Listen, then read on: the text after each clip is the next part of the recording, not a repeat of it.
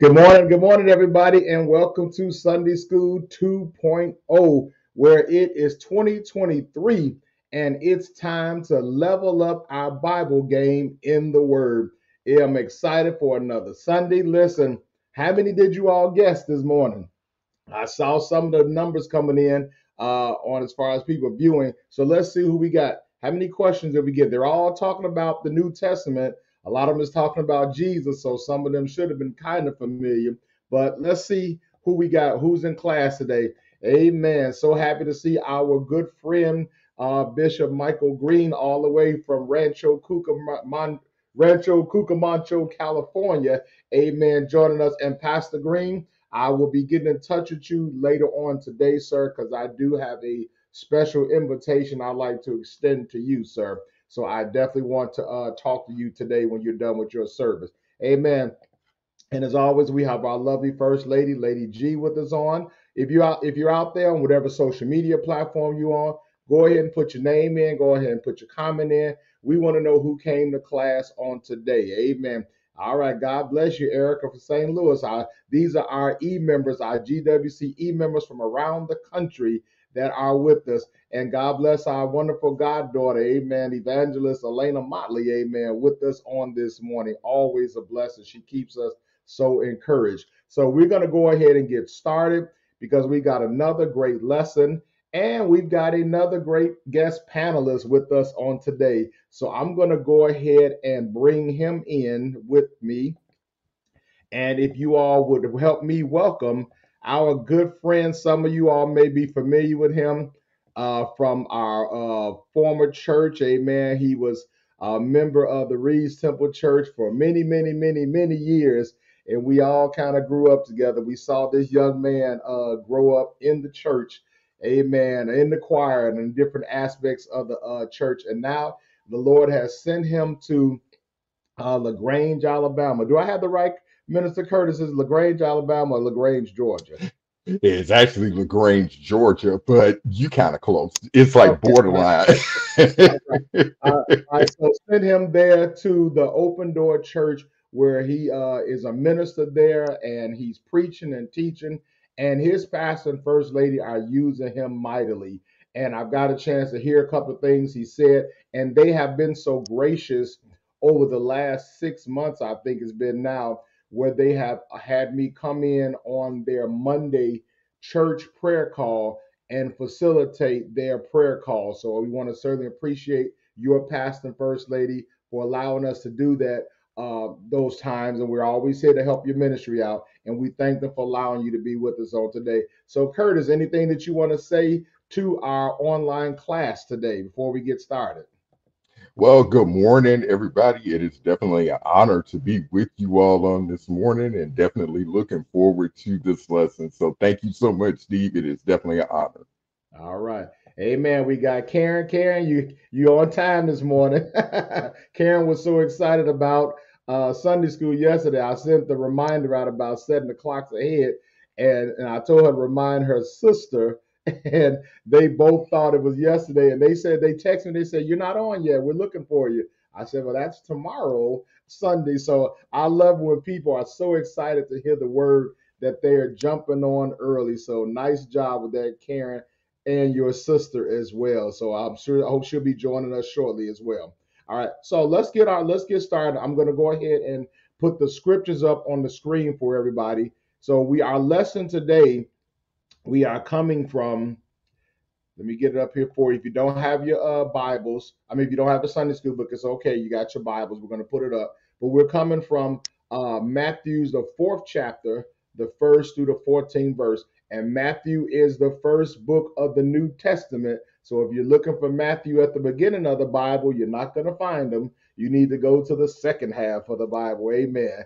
So Matthew is right after Malachi. So if that helps you all, you can jump from Malachi to Matthew. That lets you know that you're in the right place. All right. So, and I'm going to put the scriptures on the screen and we're going to read through them and then we will go further into our lesson. So let's go ahead and do this.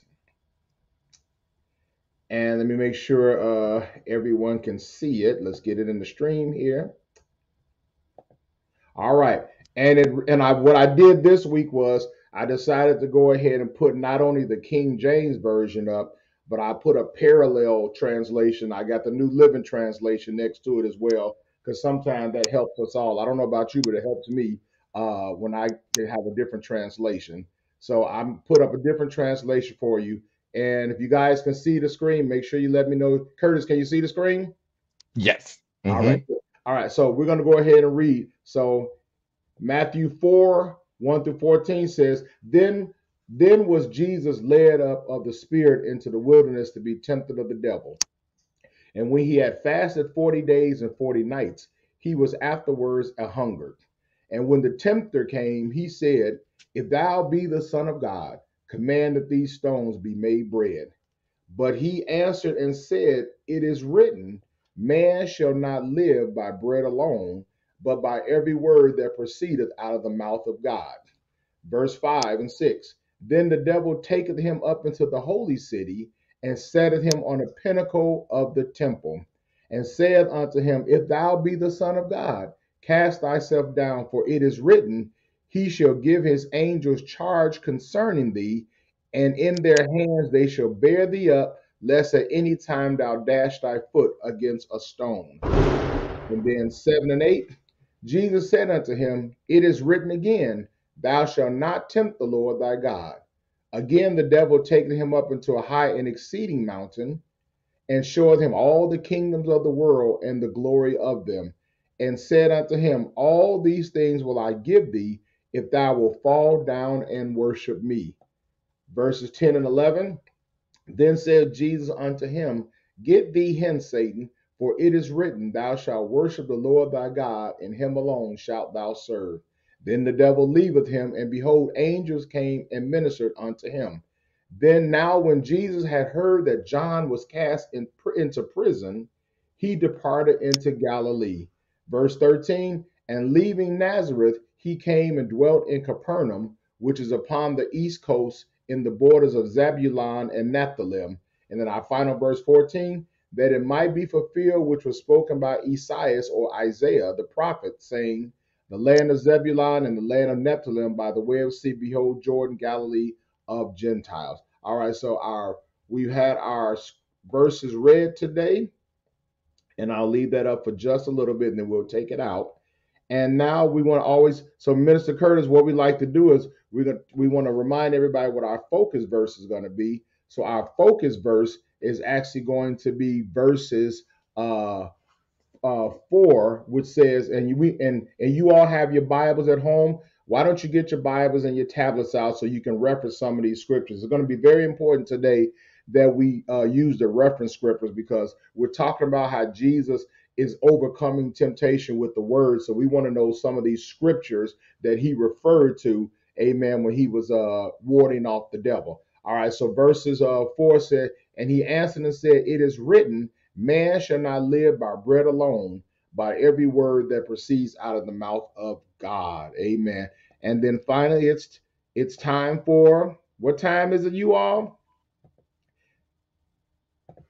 It's time to level up with the level up outline. Time for the level up outline. Time for the level up outline. All right. So let's go and get into our level up outline, is where we break it down into a few bite-sized chunks so that we can all understand it a little better. Amen. So let's go ahead and put that up there. Yes, it's time for the level up outline. So the first one is going to be preparation for temptation. That's going to cover verses 1 through 2. And then we want to reference the book of James, chapter 1, verses 13. So you all want to kind of make notes of those, because we're going to go to those. And then 2, the process of temptation, which is going to cover verses 3 through 10. And we're going to reference Deuteronomy 8 and 3, Deuteronomy 6 and 13, Deuteronomy 10 and 20, Psalms 91, 11 through 12, and then Revelations 19 and 16. And then finally, number 3, protection after temptation, and that will cover verses 11 through 14. All right, so now, as always, Minister Curtis, we like to do this. We like to let the class know what we are trying to get out of the lesson today. So to examine Matthew's version of the temptation of Jesus, And then why are we doing this today? To teach the word of God, to teach that the word of God is our best defense against temptation. And then how do we apply this to our daily lives?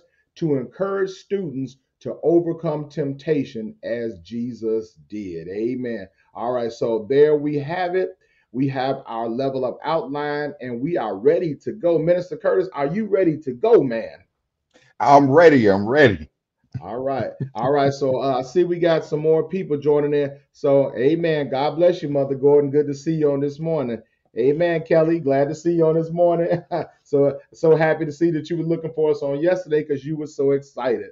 But I'm glad that we have you back on today, being so faithful in supporting the ministry. All of you all, we're so thankful for you. So we got Minister Curtis with us all the way from LaGrange, Alabama / Georgia. About Alabama by way of Georgia, right? Exactly. Exactly. All right. So, so Curtis, anything you want to kind of open up talking about the lesson? Because we just kind of have a dialogue about anything right away that just stands out to you with the lesson. Well, what stands out to me is that when you sent this to me and I started reading it, it kind of basically just stood out to me everyday life of how it is that we're in church and basically things will actually begin to come up against us, and we know what the word of God is as opposed to what it is that we're supposed to be doing. And the devil, basically, when it comes to temptation, what it sticks out in my mind is that temptation is nothing more than just a trick of the enemy to go ahead and to get you to basically to kind of subside to his will versus subsiding to the will of God. And again, what was funny as we go through this lesson is that how the devil tried to cast doubt. And if you look at this, he even tried to cast doubt to Jesus. He knew who Jesus was. But if you read through these verses, it's so funny that each time he always opens up with, if you be the Son of God, you know he's the Son of God. So again, that is essentially what basically kind of just brought out, in the beginning of this. Okay. All right. So, class, let's kind of talk about this a minute. So, since our lesson is saying overcoming temptation with the word, let's break it down. So, what does it mean, class, to overcome something? And then also, what does it mean by temptation? Because, this is interactive class, so we all learn together. So, when we say that somebody is overcoming something, class, what are we talking about? Many times, Minister Curtis, we've heard preachers, and we probably have said it ourselves, that touch your neighbor and say, "I'm an overcomer." Touch three people, say, Amen. "Overcomer, overcomer." Amen. And we say that, but what does that mean to overcome something, class?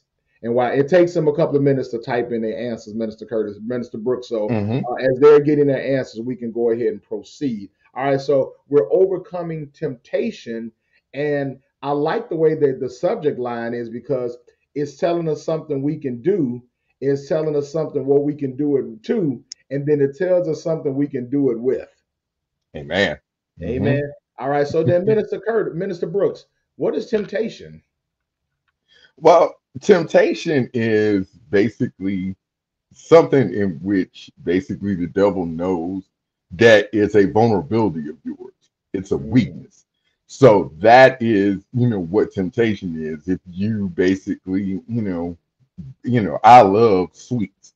So it's like, basically, I sit up and I look at German chocolate cake. Now I know that this year I'm about to turn 50, and I know I can't eat that as much as I used to and everything like that. So it's like my doctor telling me, now, Curtis, you need to kind of, weigh up off those sweets a little bit. But you look at him like, if I just eat a little piece, I might be all right. But it is definitely just a vulnerability of yours in which the devil uses to basically attack.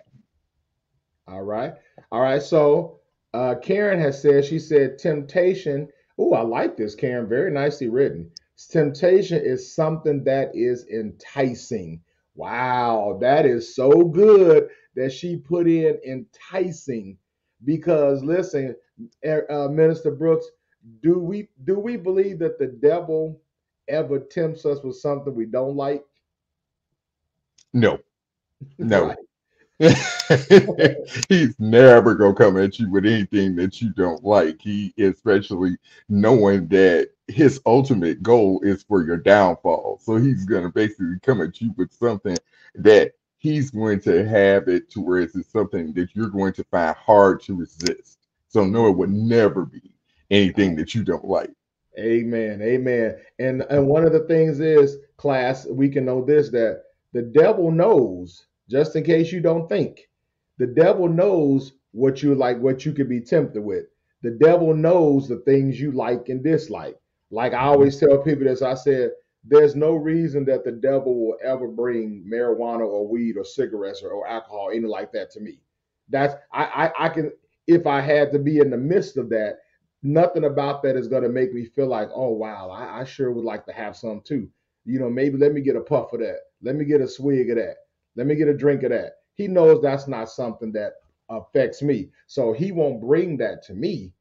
Now he may try, but he knows it's a futile event. So what he's going to do is he's going to bring something else to me that he knows that Pastor Steve likes, and then that's where my temptation comes in. So the devil understands all of our temptation. So and now he meets us at our place. You said, Minister Brooks, you said vulnerable. So he meets us at our place of vulnerability, right?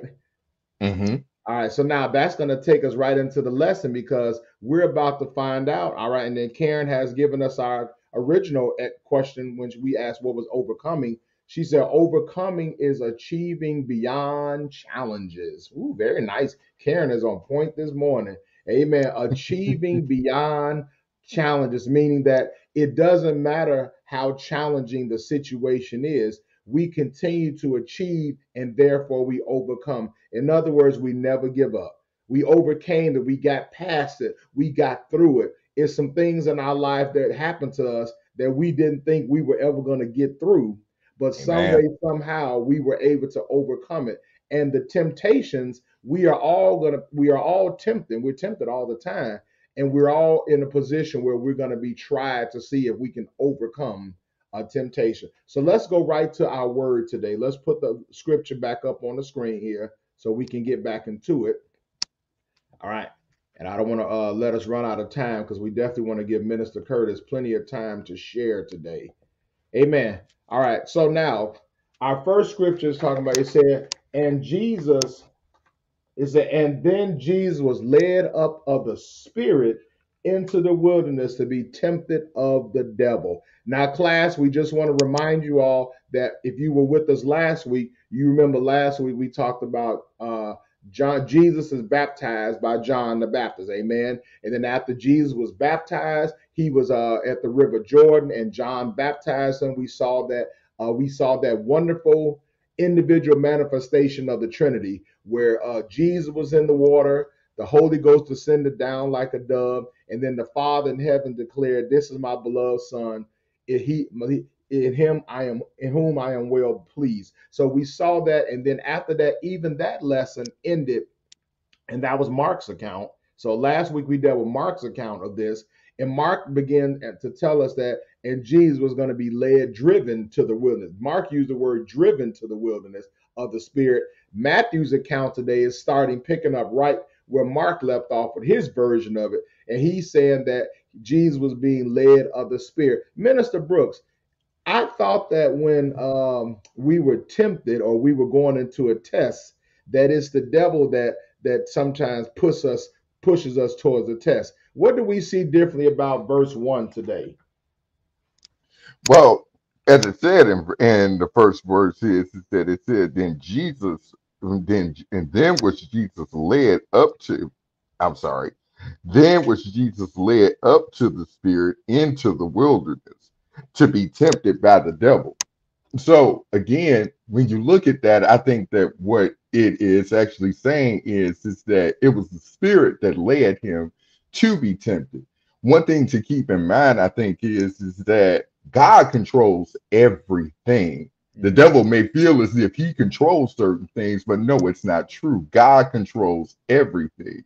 And because Jesus was in the flesh, he came to basically endure everything it is that we go through and to show us how versus what the actual lesson is saying, how to actually overcome it. So, as it's on the screen, it is the preparation was that yes, after he had fasted for 40 days and 40 nights, then here it comes as to what was then actually someone could necessarily say he was predestined to actually have this to actually happen, so that we could therefore look at it and say Jesus went through exactly what it is that we went through. So, but this is just the beginning of that. Okay. All right. Very nice. All right. So our level up outline is telling us that verses 1 and 2 is talking about the preparation. Listen, this I found this interesting, Minister Brooks, that it said the preparation for temptation. Most times, I don't think in class, and you all tell us, is there anybody in the class here that prepares themselves for a temptation? Is there anybody in the class that deliberately tells themselves, I'm going to go and be tempted today? Usually, temptation just kind of finds us, doesn't it? But we see that there's a preparation for temptation. So now that preparation was Jesus fasting 40 days and 40 nights. And it said in verse 2, and when he had fasted 40 days and 40 nights, he was afterward a hunger. Uh, Anybody in the class have ever fasted?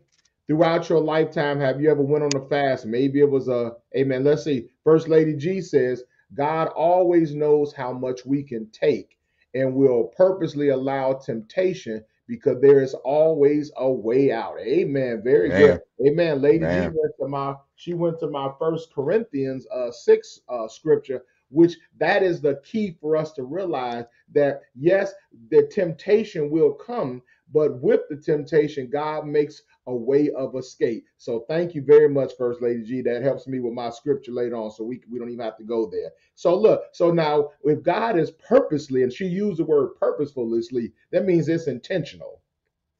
So the Spirit, Minister Brooks, it said it led him. He was led up by the Spirit, and so now he fasted 40 days a night. Class, when you fast, how do you feel when you fast?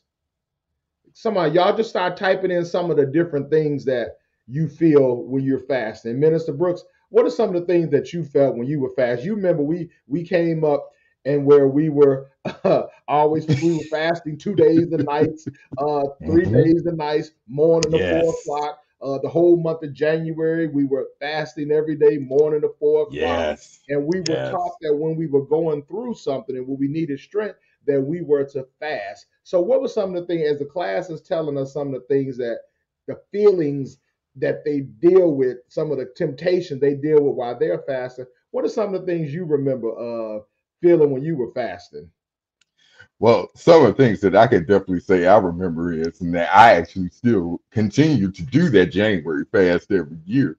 Um, but some of the things I feel is I feel thirst. It's like you just get real thirsty. You're like, your mouth is dry. You just like really, really thirsty and everything. But, one of the other things is that you're definitely going to feel a hunger. And without fail, it always is that, every year, you're fasting. And then it's like, okay, you're on site, I'm hybrid, so it's like I'm on site maybe 2, 3 days a week. And then you're fasting, and of course you don't let anybody know that you're fasting, but then here comes your boss. Oh, Curtis, I'm gonna take you out to lunch today. Go ahead, take you out to lunch today. I'm like, no, I can't go to lunch. You really can't go to lunch today, but you feel, thirst, you feel hunger. Sometimes you may feel a bit of a pain also. Your head will start hurting a little bit because, it's like, okay, I haven't eaten, your body is accustomed to eating at a certain time. So those are just some of the things in which you begin to feel. And you know what, Lynette? Good morning, Lynette. Lynette has some interesting a perspective on it, which I think is very smart to say. She said, "You feel some of everything. Sometimes you feel happy. How you Mm-hmm. have some of those days when you fast and you like, ooh, I'm on. I feel like I'm spiritually on top of the world right now. And then other times you feel sad, Mm-hmm. and then you hungry, and then you feel blessed. Another time, then you feel tempted to go Mm-hmm. get that water, tempted to go have a little piece of something, tempted to come off the fast before it's time to come off the fast. Amen. And look, in Mama Parks, yes, this is a big one right here. Now, come on, saints of God, let's keep it real. We all know that when we fasting and when you hungry, you feel you can get irritable, so can't you? Amen. Sometimes you don't, you just your tolerance level is low, your senses like, okay, everything is kind of agitating you right now. That's why they had that commercial Snickers. They say here, you need a Snickers because you're not yourself when you're hungry, right? You hangry. Yeah, so you're hangry. I like that. Yeah, so you're hangry. Amen. So those are some of the things we feel when we are fat. And the reason we're asking that is so we all can understand that Jesus was in his human side now, right? So he was going to be feeling all of these things you all just named. And so now it said he was led into the wilderness, and this is the preparation. Let me see. And then Karen makes it clear the goal of fasting is to get us closer to God. I'm so glad you Amen. said that, Karen, because people fast for so many different reasons. When we talk of there's certain things, a spiritual fast, and then there's the health fasts.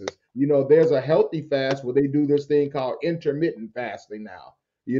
Intermittently fasting because that's a health thing. I don't know that that's necessarily anything spiritual about that. If your intent is not fasting to let your spirit man grow, but intermittent fasting is a healthy thing. It helps you lose weight. It helps you get more into shape. But then when we talk about fasting, as the Bible talks about fasting, we're talking about fasting, like Karen said, as a way to get closer to God. That Amen. becomes our ultimate goal. And in our lesson today, the Spirit is leading Jesus to be fasted so he can prepare for what, Minister Brooks? So he can prepare to be tempted by the devil. Mm, mm. Look, purposely driven to be tempted by the devil. All right, so then Mhm. let's go into our scripture. All right, so now it says here, and I'm getting that right here. All right, so now he went into the wilderness. Minister Brooks, what was significant? Why did he have to go into the wilderness? Couldn't he have just fasted where he was? Couldn't he have just fasted at home like many of us do? Why did he was specific that he was sent to the wilderness? Well, I think that he was sent to the wilderness because it was a dry and it was just basically a desolate a place to where there's nothing and no one yet around him. And when you're in the wilderness, that is basically you have no one else to depend on but God. So I think that basically he was set to the wilderness to basically be put into the place as to how you can even look back into the book of Genesis, I believe, to where it said the Lord led the children of Israel into the wilderness, and it could therefore be stated there that it is that he led them to the wilderness to be tested, to necessarily see would they follow the word that he had already given. So I think that basically that's why Jesus had to be led to the wilderness, because it was actually the same place that the children of Israel were led to.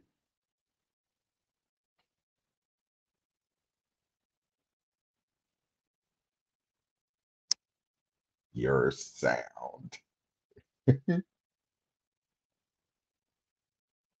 Hold on.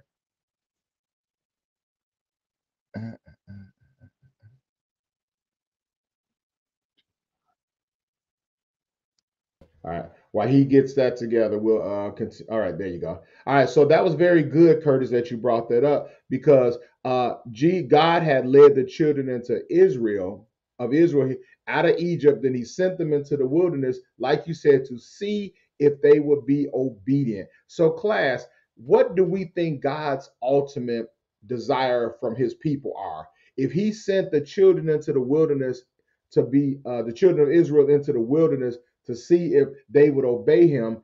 He's sending Jesus into the wilderness for the same thing. So, what do we think it's telling us that God's ultimate desire is that his people will be? Come on, my Bible people, y'all good. Uh, can y'all? She says we can't hear. Can y'all hear me now? Can you hear me, Yeah, Curtis? we can hear you now. At least Yolanda, I can you can hear hear me you. now? Hmm. Hmm. Okay, all right. She was saying we can't hear you. All right, okay, all right. So he wanted to do the same thing. So in order to prepare them, All right. Thank you, Elena. All right. So in order to thank you, wife. All right. I think when I switched over to the camera, I lost my audio, so I probably won't do that. All right. So to prepare them for the testing, he says, I want to see if you will be obedient. God's ultimate desire is that his children be obedient to him. Amen.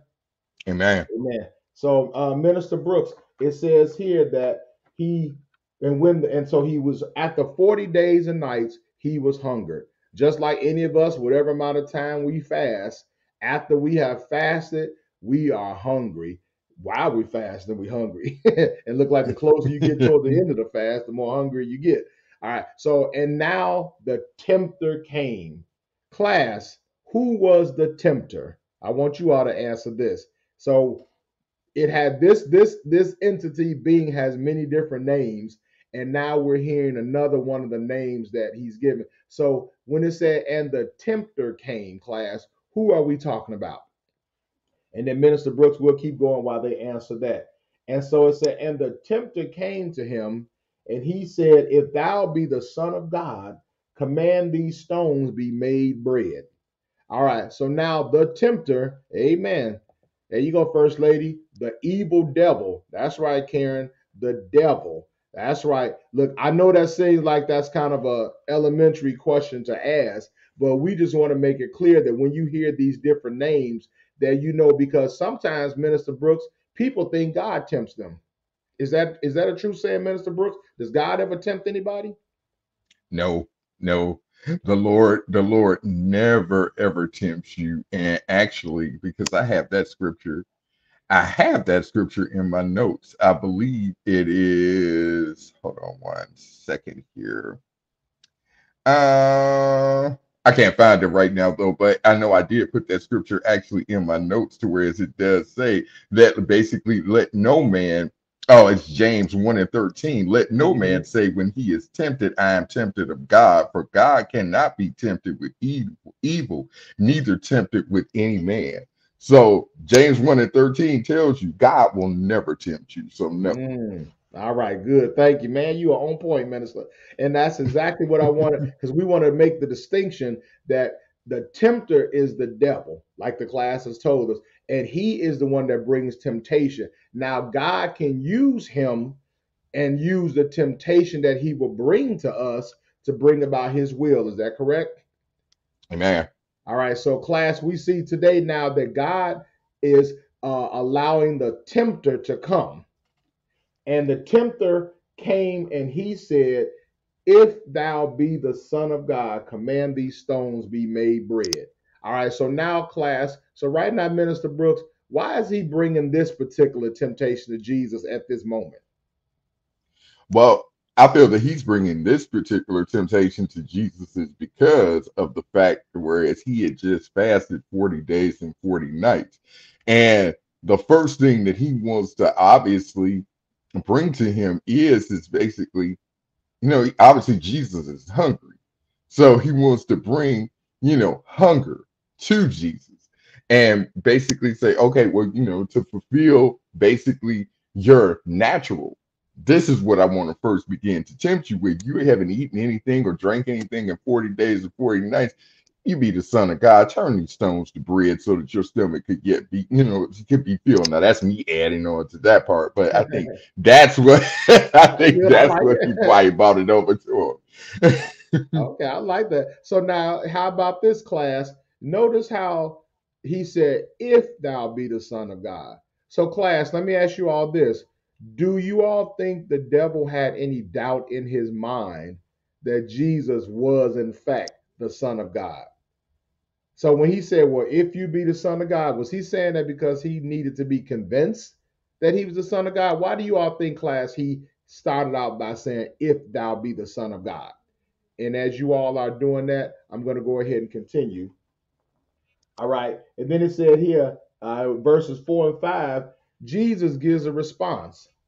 He says, but he answered and said, it is written, man shall not live by bread alone, but by every word that proceedeth out of the mouth of God.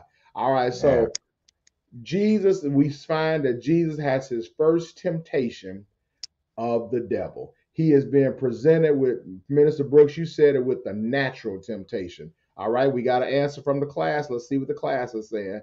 All right, so Elena says, no, he knew he was just trying to play mind games. Exactly. Exactly. And look, how many know, Elena? Listen, Exactly. don't the devil try to play mind games with us? He tried to play mind games with Adam and Eve in the garden, didn't he? Yes, he did. Insinuating things, twisting things a little bit. All right. And Lynette says these were words of temptation and temptation manipulation. Yes, exactly. He was trying to manipulate Jesus in this situation. Said, now, if you be the Son of God, all right. And First Lady said exactly, Elena, and Jesus didn't even address that. All right, Mother Amen. Gordon said, and the devil was challenging Jesus. All right, so now these are all excellent answers. So this is what was happening to him. So people of God, understand this, Minister Brooks, if we can expect that to happen to Jesus when he fasts, what should we expect what should happen after we come out, we fast? Amen. And That very same thing. Again, it goes to again, you're basically trying to, as someone said, you're basically trying to align to become one with God and to come closer with God. So the devil is going to therefore tempt you with what he knows, yet it's going to necessarily try to have your ultimate downfall. It's like one of those things. I remember years ago, Pastor Reed used to say, whatever's in you is going to come out. If you hit your hand with a hammer, obviously whatever is inside of you is gonna come out. You gonna say, "Oh Jesus," or whatever else. But the thing is that that's his major goal, is to basically play, as Elena said, mind games. He wants to put that seed of doubt in your head. He knew that Jesus was the Son of God, and as Lady G said, Jesus didn't even acknowledge it because he knew who he was already. So definitely that's what the devil is going to throw.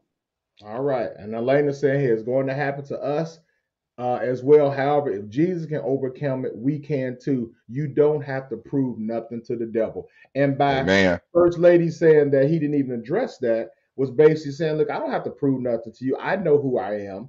And Satan knew exactly who Jesus was. But what he was trying to reference was uh, last week's lesson when the voice from when God spoke from heaven and said, this is my beloved son in whom I am well pleased.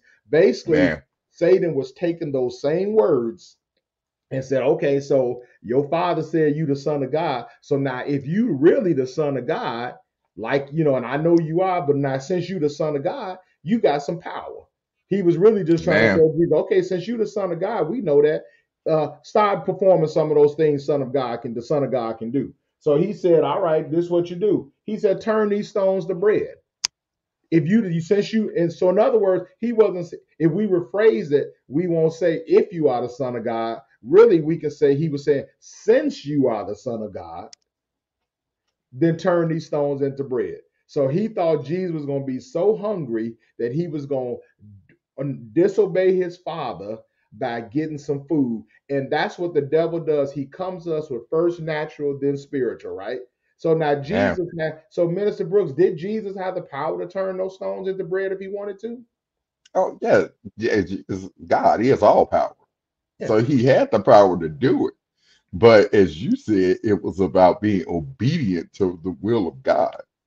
Amen. So and like First Lady said, he didn't even address that. So he just went on and he countered it with what he's trying to teach us to do. He said, "It is written." I love how he's going to keep saying that. It is written, which means it's written down somewhere for us to access that man shall not live by bread alone, but by every word that proceedeth out of the mouth of God. So he was letting the devil know, listen, food is only a natural need, and yes, it's an important need, but in the greater scheme of being obedient and fulfilling God's will, Jesus knew he could get food anytime. That was not going to be when we on our fast, we think, we know it's food all around. As you said it earlier, Minister Brooks, they're gonna bring your food at work, they're gonna bring your food at school, everybody gonna want to take Hmm. you out for lunch. It's no shortage of getting the food, but that's the point of where the obedience comes in, that is that because it's there, I don't have to take it. So Jesus knew, look, I don't have to worry about food. If I want some bread, I can get it. So that's what the devil said. Well, man, you know you can do that. Go ahead and turn. So Jesus said, no. The important thing is that we live by every word that proceeds out of the mouth of God. So that means that for as Christians, our spiritual wellness is based on how much of the word of God that we put in, that we speak out of our mouth, versus how much food we put inside our mouth. Amen. All right. Amen. And let's see. Elena says here, he had the power to do it, and he had the power to make the devil leave, but this was a teaching moment for us. If Jesus can overcome, we can too, because the Spirit is supposed to live us as believers. Exactly. That's right. And Karen, amens that too. Exactly right, Man. Elena. It was a teaching moment because Minister Brooks, what do you think would have happened if he would have, in fact, turned those stones into bread and ate? How would that have affected us? Well, I think how it would have affected us is that we would have basically not, we would have basically not been able to um overcome the things it is that we actually overcome by basically showing this. If Jesus would have done that, it would have been a blatant form of disobedience.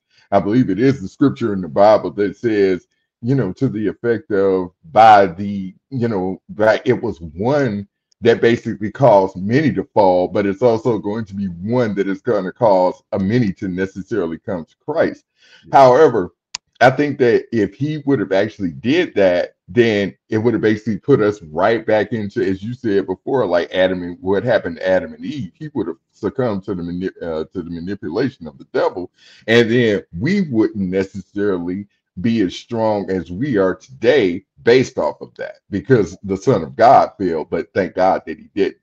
Amen. Thank God that he didn't. As we go through this Easter season, we're going to see all the many things that Jesus will be tempted with, that will ultimately, he will be tempted to be obedient or disobedient, that if he would succumb to any of them, it would have cost us our soul. Marlena says we would constantly try to prove ourselves to the devil, giving him power. We don't have to prove nothing. The Bible says resist the devil and he'll flee. Amen. Amen. The word of God is what we speak. So now Jesus overcame that with that first scripture. So now let's go to five. Let's go through 5 through 8. He's just saying, said, okay, that didn't work. I got something else for you. So Minister Brooks, it said, then the devil taken him up into the holy city and set him on the pinnacle of the temple. And he said, once again, if thou be the son of God, or since you are the son of God, then cast yourself off of this pinnacle. Now, what pinnacle in Holy City was he talking about, Minister Brooks? And class, if you all know that answer, you can answer too. Wait, I'm sorry. Say it one more time. I'm sorry. So when he said he took him up onto the top of the pinnacle of the Holy City, what was the Holy City that he's talking about? Well, he took him up to the top, basically, he took him up to the heavens to necessarily look down upon. Well, I think, and I could be wrong with this, but it's just my interpretation of it is that he took him up to basically up to the heavens as of that point to look down, therefore, of the earth and what God had created. So I'm pretty sure you could correct me on that, but that's what my Well, interpretation.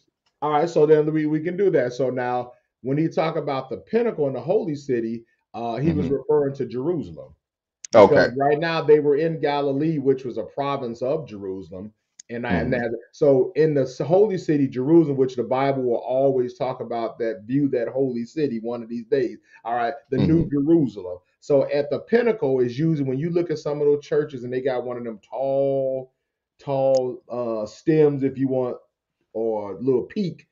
The particular one in Jerusalem was about 450 feet above ground, which means that if you went up there, you could see across the entire valley. You could see across all the nations. So the devil took him up there, led him up there, and said, now listen, since you say you are the son of God, doeth not the Bible say?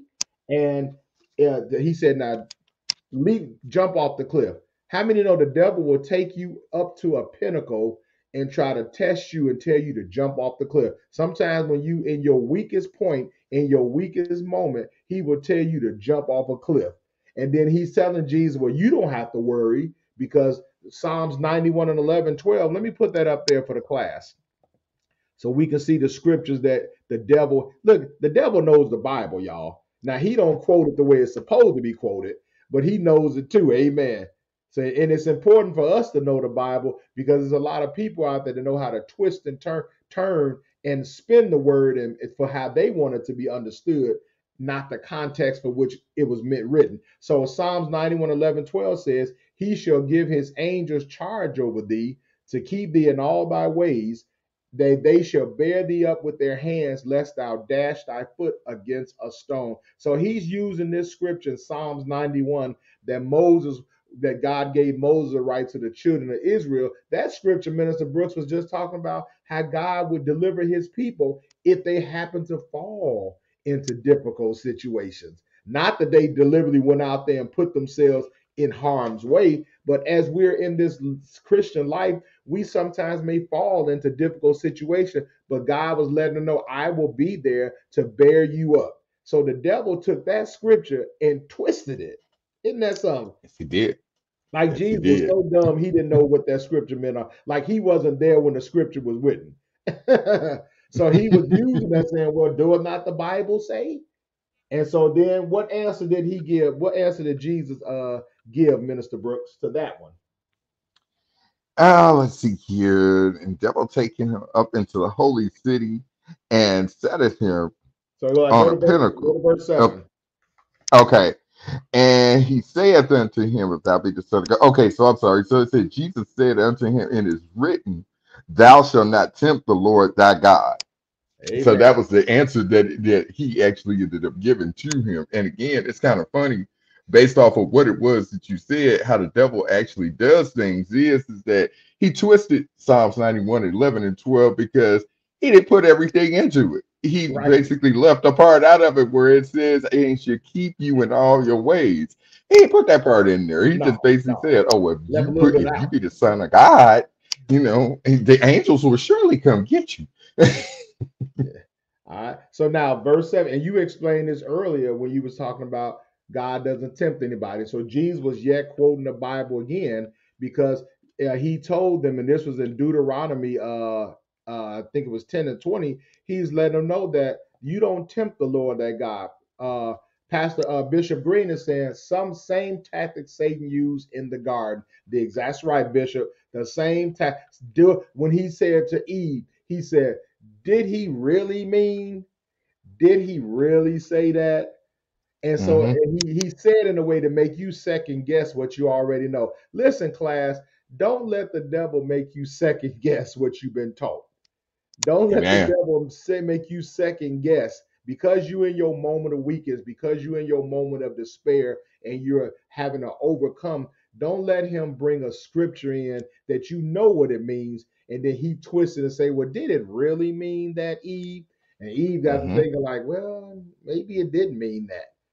And therefore he tricked she was beguiled, deceived, and she fell. Amen. So now Amen. Jesus said here, it is written again. Listen, class, every time the devil is attacking him, the lesson tells us overcoming temptation with the word, not overcoming temptation with what we think, not overcoming temptation of our strength, but is with the word of God. Amen. So he said, Amen. you should not tempt the Lord thy God. And because Minister Brooks, back when the children of Israel was in the wilderness, they tried to tempt God. They tried to tell God to do some stuff to prove Mm-hmm. he was God. And God got angry with them, didn't he? And Yes, he Moses, did. he said, listen, he said, you don't, back there, I think it was in Mass, it was called Massah, back in Massah. They tried to tempt the Lord, say, well, if you God and you can do all this for us, do this, do that. God said, wait a minute, I don't have to prove nothing to you. Listen, Minister Brooke, should we be serving God because he can do stuff for us? Or should we serve him because of who he is? We should always serve God for who He is because there are always those unexpected and unknown things which actually occur that God protects us from, even when we're not right. the plan of God is always that He has for us is always right for us. So we should always serve God for who He is versus as to what it is that He can necessarily give to us. If you just want to, it's kind of like basically being in a marriage. Are you going to necessarily marry somebody basically for the money that they have? But what happens if that money leaves? Hmm. And they're basically, down and everything of that nature. Are you going to then therefore walk away, or are you going to stick with them because of the person in which they are, and they showed you that they would keep the covenant that you all established on the day that you got married? So again, yes, serve God for who He is, not versus who for what He can do for you. Amen. I like that marital analogy you threw in there too. Very nice. That would have been great last month, and I love month. Amen. Amen. With a couple of minutes, few minutes we got left. So yeah, so God got angry with them because the children of Israel were trying to make Him prove that He was God. God had done 1,000 things for the children of Israel already that should have proved to them He was God, but they kept wanting to be proven again. So we're not to be tempting God to say, God, do this. Something when we pray, well, God, if you God, you will do this for me. God, if you're supposed to be my Savior, my Lord, you will perform this miracle for me. God don't have to do nothing. He don't have to do nothing we ask. Amen. And He still deserves for us to serve Him. Amen. So Amen. now we go into, and then number 8 it said, and again the devil taketh him into an exceeding high mountain and showeth him all the kingdoms of the world and the glory of them, and said unto him, all these things will I give thee, if thou wilt fall down and worship me. Listen where we are, class. So now we are at the third temptation. The first one was the food. The second one was to throw himself over the pinnacle of the temple in Jerusalem. And the third one now is, if you are the Son of Man, he said, then listen, bow down and worship me, and I will give you all of this. What is so, class? What is so weird about that? Come on, this I need some more class participation. Y'all been doing good. What is so uniquely wrong about what Satan was trying to offer Jesus? Let me see if we can pull it out of y'all. Minister Brooks, you think we can pull it out of him this morning? Yes, All right. definitely Yeah. pull it out of All them. right. So don't. I don't want. Me and you not going to answer. We're going to let them answer. But you all think about that. Man, This is Satan taking Jesus up into a high mountain. In other words, basically looking over all the earth and saying, all the kingdoms, all the wealth, all the glory, all the power, I will give you if you would just bow down and worship me. Interesting. So why y'all? So what was uniquely wrong about that temptation? Why it wasn't designed to work in the first place? I'm gonna put it that way. Because see, we have to be careful. We have to be careful with that because the devil comes with us like that. hmm He'll try to show us all of this stuff. Show us all of the glory. Show us all of the stuff we can get if man, we would bow down and worship Him. And amen. he said he gonna use the same tactic with Jesus, but Jesus gives him another answer, does it? Come on, class, where y'all at this morning? What was wrong with that statement that Satan made to Jesus? He said, "If you, I'll give you all of this." I want to tell y'all. I know y'all know it. All right, so give you a couple more seconds. All right, and then Minister Brooks, what does verse 10 say? Read that for us. Sure. Verse 10 said, Then said Jesus unto him, Get thee hence, Satan, for it is written, Thou shalt worship the Lord thy God, and him only shalt thou serve. All right. So now again, he goes to the scripture again. Are we getting this? Are we seeing the pattern? Are we seeing the example? Elena said that Jesus was trying to teach us. All right, here come Lady G. All right, she says here, because listen, do y'all see the scripture here? Because the earth is the Psalms Lord 24 and 1. and the fullness thereof. God created the heavens and the earth from nothing, so he can't give us nothing but misery and a hard life. Amen. Listen to that Amen. first part. And he said, because the earth is already the Lord's. All right. So Amen. answers are coming in. Karen says he wanted Jesus to think he was the provider. Y'all see that? Amen. That he hmm was Jehovah Jireh. All right. And then Elena says it doesn't make sense because it's already God's. He's the creator. Why would Jesus bow down to a creation? Y'all hear that? Oh, those three answers there. Amen. So y'all look, y'all, I love all three of those answers there. So listen, in other words, Jesus was basically saying that how are you going to offer me something that I already own? Amen. First lady said the earth is the Lord's. It didn't say it was Satan's. So Satan couldn't give something that he didn't own. So Amen. that's why we have to be careful when the devil is trying to tell us what he'll give us or what he won't give us. We have to remember, first of all, you don't own anything. You don't have the power to give or not give, really. Everything on this earth is the Lord's and the fullness thereof, and the world and they that dwell therein. And I got a scripture that I want to use too in Revelations so that we all can know that we're getting our Bible references too. So, Minister Brooke Curtis, why don't you read that scripture for me on the screen? And he had in his vesture and on his high and on his high, I'm Hi. sorry, hey, on his high a name written, King of Kings and Lord of Lords. All right. So in Revelation 19 and 16, when Jesus is coming back to receive the church and for us to fight the battle of Armageddon and to do away with Satan, it said the clothes that he had on, the uniform he had on in his, if you opened up his vest, it's like Superman. You open up Superman's vest and it's a big old S there, right? He said, and in his vest he opened up, there was a name, and not only was it on his chest, but it was on his thigh, and it was a name that said he was King of Kings and the Lord of Lords. So it had Man, already been determined that Jesus was going to own everything, that he was going to be the King of all kings. Amen. Erica says Satan was trying to take credit, amen, for what God had already did. Y'all on man. point this morning. All right. And then the other thing is, before we close it out, Minister Brooke, what was Satan ultimately really trying to stop Jesus from doing? Let's just kind of go forward. What was he really trying to stop Jesus from doing? Ultimately, what he was really trying to stop Jesus from doing was to basically fulfill the will of God, which Which he had was, been sent for. I mean, if you could go back to, I got a scripture from the book of John, the fourth chapter, and verses 31 through 34. And it says, in the meantime, while his disciples prayed, him saying, Master, eat. But he said unto them, I have meat to eat that ye know not of. Therefore said the disciples one to another, had any man bought him aught to eat?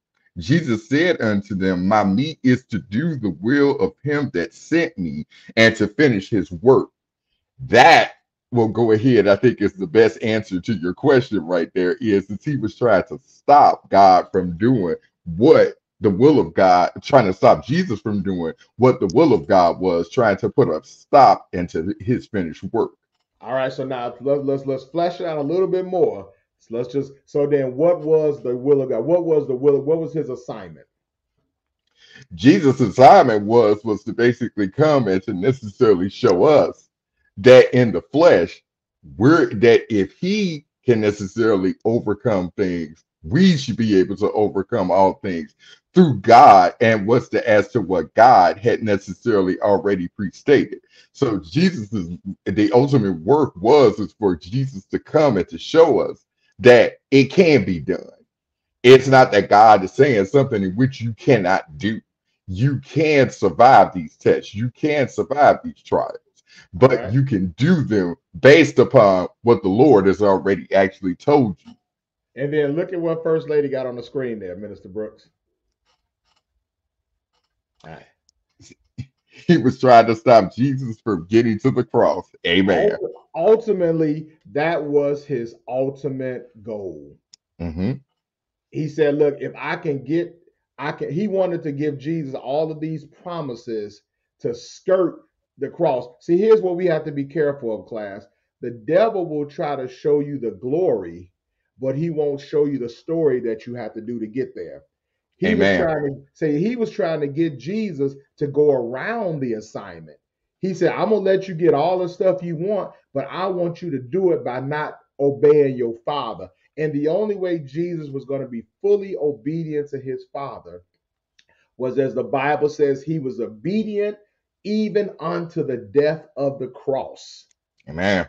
That was all of his acts of obedience was great, but the ultimate act of obedience was that when he was told, he was given to go to that cross to die for the sins of us. That's what the devil, because he knew that when Jesus did that, that was the beginning of his end. So he said, Amen. if I can show Jesus, look, if I can show you how to get, Jesus was going to get all the kingdoms anyway. He was going to hit the world anyway, but he couldn't get that until he was fulfilled his assignment. And this is a lesson for all of us. Sometimes we want to get all the good stuff God has for us, but we want to get it without fulfilling the assignment. We can't go around the cross. We all have a cross to bear, don't we? And Amen. sometimes that, and everybody's cross is different. First Lady is saying, and he will try to stop us from reaching our destiny. Oh, I love that so much. Yes, Amen. or assignments if we let him. That's right. He wants to stop us from reaching our cross. Each of you in class today, you have a destiny. You have an assignment. I walked and obeyed, and I'm walking in my assignment. Minister Brooks heard and obeyed, now he's walking in his assignment. Many of you on the in class are, you have found out what your assignment and your destiny was, and you are walking in it. Some of you may not have found out yet, therefore you're not walking in it yet.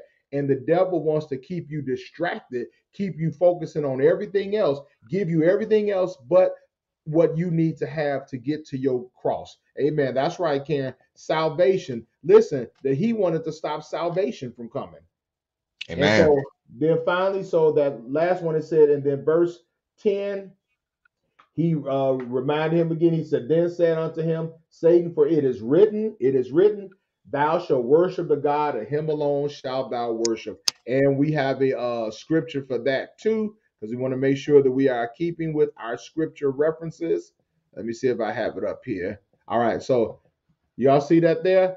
In Deuteronomy 6 and 13 and 10 and 20 said, thou shalt fear uh, the Lord thy God, and serve him, and shall swear by his name. 10 and 20 says, thus thou shalt fear the Lord thy God, him shalt thou serve only. So that's when Jesus said, it is written. I just wanted us to make sure that you all knew where was these scriptures that Jesus was quoting. Amen. So you Amen. would know he was fulfilling the scriptures, and he was using the word. So he reminded him, listen, God said, and we know one of the first commandments is, thou shalt have no other God before me. Thou shalt not worship no other God before me. So Jesus reminded, say, listen, you know this Bible because you quoting it back to me.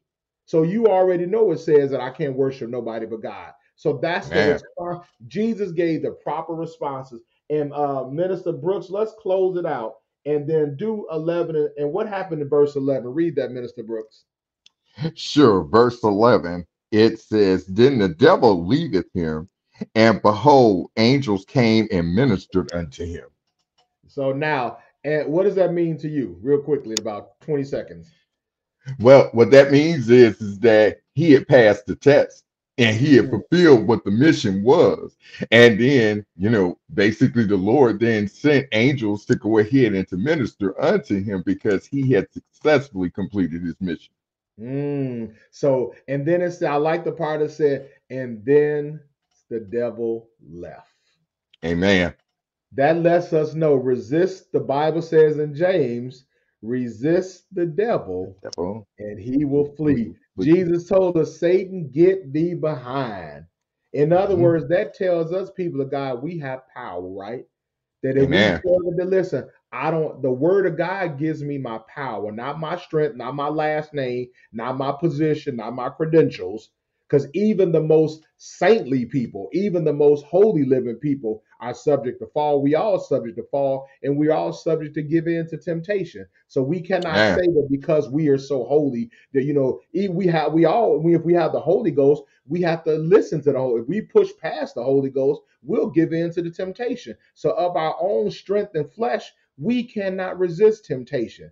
But after Amen. we have resisted it, it said, and then he leaves. And then it said, and the angels came and ministered to him, which probably meant the angels brought him food. Listen to this. Oh, I wanted to say Erica had some. She said Matthew 17-20 is a verse that I keep close in helping me with temptation. Just having faith as a grain of a mustard seed so that nothing is impossible to fulfill my assignment. Amen. There Amen. you go. Faith in God, faith in his word is a way we can resist temptation. Matter of fact, the fact that we believe his word says that that's why we're quoting it and using it. So that is excellent, Erica. That's a good one. Y'all might want to adopt that too. We all can because we have assignments. Amen. So faith in what God said, that the power of his word is what the devil fears. The devil don't care nothing about us. He the only Amen. thing that stops him is the power of God. Amen. So then it said, and Amen. the angels came and ministered to him. They brought him food, and they brought him company. Amen. You know, he was in the wilderness by himself for 40 days and 40 nights. He was hungry, Amen. he was lonely. You know, sometimes even when you get that food, sometimes you just want somebody around you.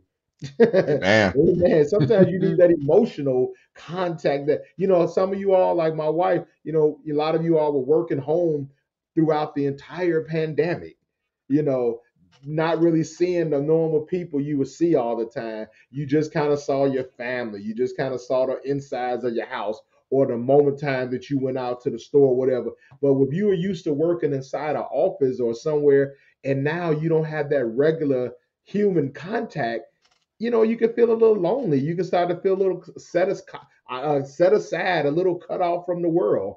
So, and then to have the opportunity to go back and see your coworkers again, go back and see your church members. You can fellowship with your church members again. Amen. It feels good. That gives you Amen. strength, just like the food does. So Jesus, his posse showed up. And look, they had an Uber and they showed up and they brought him. The angels was his DoorDash and they brought him some food. Amen. And so they Amen. comforted him. And then finally it says, verses 12-14. Now, when Jesus had heard that John the Baptist was cast into prison, he departed into Galilee, and leaving Nazareth, he came to dwell in Capernaum, which upon the sea was the borders of Zebulun and Nephthalim, that it might be fulfilled which was spoken of by the prophet Isaiah. This is the last point, and we're done because I know we went over a little bit. But Minister Brooks, it was important for Jesus. He made Capernaum his headquarters because John was in the city of Judea. That's where Mhm. most of the preachers were expected to preach. And I'm gonna tell y'all what I got out of this. This is Pastor Steve got out of this. Y'all ready for it? Y'all ready? Jesus did not choose the regular place everybody else would be preaching the gospel. Amen. He went to Capernaum outside the city where probably nobody was preaching the gospel. Amen. In other words, just like John did, John was in the wilderness preaching. And First Lady said John was the first street preacher, the straight first preach street minister. Amen. I said John was the first virtual preacher. He was the first online preacher. Amen. Hmm. Jesus didn't go to where everybody normally goes to preach. He made Capernaum his headquarters. And Amen. listen, it's important that reason why they said headquarters mean all Jesus intended Capernaum to do was a place for them to meet up, strategize, get energized, hear the word, and then take it to the streets. That's what, listen, our ministry, GWC Ministries, we're in the process of getting a headquarters. Y'all, you can call it church, you can call it what, but we're calling it the headquarters, which means Man. that that's where we're just gonna meet up, strategize, energize, get a word so we can take it out into the community. That's what Jesus did. Y'all did not see Jesus sitting inside a building all the time. His Man. ministry was outside in the community, but he had a place to go to get together headquarters. So that's what we got to start looking at our churches as headquarters. The work is not in the church, the work is outside the church. And that's why Amen. online ministry for us has been so important because we're trying to get the gospel to the world. Amen. Amen. We can reach more people that way along with having in-person service. Amen. And so that's Amen. why Jesus, I wanted to bring it out. That's why he chose Capernaum instead of going into the city where everybody else was. It kind of reminds me of when you go to the Holy Convocation, you got everybody inside the convocation, but then you go outside down the street and you got some preachers on the street and they preach and you're like, why you hate the convocation? They're like, well, that's for everybody. He said, I'm out here trying to reach souls. So that's what Jesus was. Jesus said, "All y'all Amen. going to the convocation. I'm out here trying to reach the lost at any cost." Amen. Amen. All right. So with that being said, Minister Curtis, we're gonna let you have the last any closing remarks as we dismiss. And as class, as we know, we love for you all to please bless which let's raise our Sunday school offering at this time. Amen. Our Sunday school offering. Some of you have been gracious to send yours this morning. Amen. Uh, Erica sent hers first thing this morning. Minister Brooks sent his this morning already before class started. So let's go ahead and give our Sunday school offering. We're asking for at least $10 from everybody today so we can continue doing what we're doing. So as Minister Brooks is closing us out with the final remarks, you all can cash apples, Givelify, Zelle. And if the Lord speaks to your heart and says give you more than 10, listen, look, the lesson is about being obedient. If the Man. Spirit is leading you to give more, don't resist that temptation. Give in to that one, amen. Let the Spirit is leading you, be obedient, amen, and give what the Spirit is telling you to give. And He tells us all to give. So go ahead, Minister Curtis, and close us out. Amen. It has definitely again been an honor, sir. Thank you so much for this opportunity to come on and to join you. It definitely has been an honor and a privilege. I just want to say definitely the to the class, definitely I will have you all to just close out with this is to learn from this lesson is to basically place the will of God above your physical needs. That's what Jesus actually did. And if we were to go ahead and to do that on a daily basis, we understand it's not an easy thing to do. However, once we do it, the word of God says what? He promised that he would do exceedingly and abundantly above all in which it is that we ask him to do. So I just wanted to basically close out with that. Thank you, sir. Amen. Come on, class. Let's thank Minister Brooks for being with us today. Come on, let's put in the comments. Let's show him some love and appreciation. And Kelly, yes, God bless you, Kelly. I did see your offering coming through. Amen, Karen, and I'm looking for you as well. I thank you all so much that the offerings are coming through. Amen. Amen. Yes, this is how we keep our thing. This is how we keep it going. Amen. That's right. Minister Brooks, they're saying thank you. They're saying good job. They're letting you know that they appreciate you. And listen, we'll be back next week. And we asking you all to come back at 11 o'clock. If you don't have a service of your own, come back for the 11 o'clock Word Works broadcast. We've got another empowering word for you at 11 o'clock if you don't have service. If not, then we will see you next Sunday at 9 a.m. for another wonderful, exciting Sunday School 2.0 where you can level up your Bible game in the Word. Minister Brooks, excellent job. God bless you, sir. Thank you for coming all the way from Georgia and Alabama by way of StreamYard. Amen. Amen. Sister Don Lester, one of our faithful class online Sunday school members, is saying, great job. Listen, y'all may not know this, but GWC is the land of opportunity. I want to give everybody a chance. I don't care what church you go to. And if you're not going to be, I'm not trying to pull members. I'm not trying to do any of that. I just want to give everybody that has a desire to do a work for the Lord. If you have an assignment, you have a destiny, and it's not being fulfilled. Listen, you can come here and we will give you an opportunity to walk in your calling, to walk in your destiny, because Jesus is on his way back. And if we're not walking in our destiny, we're not pleasing God. I'm just going to leave it at that. If we're not doing what God called us to do, then we're not pleasing God. So GWC is the land of opportunity. If you want to become a member of our ministry, you're welcome to. Contact us so we can get your information. And you don't have to live here. You can live wherever you live in the country and be a full-fledged e-member participating in all of our services. Amen. So with that being said, God bless you, everyone. And we see you next week. And we hope you all have a great Sunday. God bless you, Minister Brooks. Thank you so much. We enjoyed you, sir. Enjoyed you all as well. Thank you.